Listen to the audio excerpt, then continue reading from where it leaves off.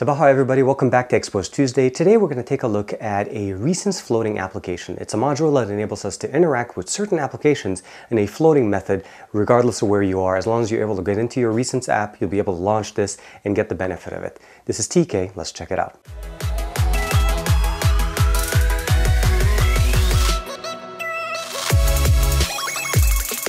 First thing we want to do is go directly into the Xposed installer. We'll go in and then look for, here it is, Recent Floating App, version 1.3. Check the box, restart the device.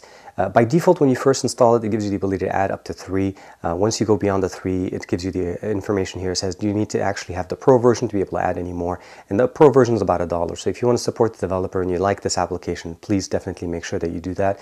And then, of course, you have some options here as far as the dimensions, closing the Recents app menu as far as when you launch one of their applications. But interfacing with it is very simple. You go to your Recents. You'll notice right off the box that there's an additional button here. When you click it, it'll open up the options here and you'll be able to jump into whatever you want. So if I wanted the calculator, it brings up a little small calculator. It's a floating application over my home screen and actually over anything else that I'm running. And then if I can go in here, I can actually launch, let's say, I want to launch the camera.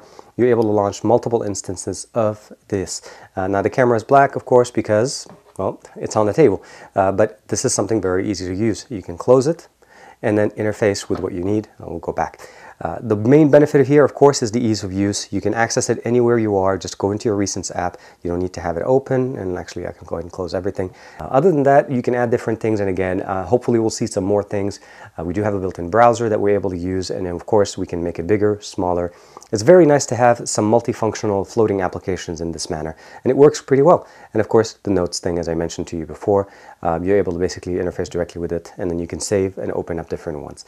Very, very nice, very easy. Hope you guys like this. Let me know what you guys think in the comments below. And of course, please recommend any modules that you'd like to be able to see here directly on Xposed Tuesday. This is TK. Thank you for the support. I'll see you guys next time.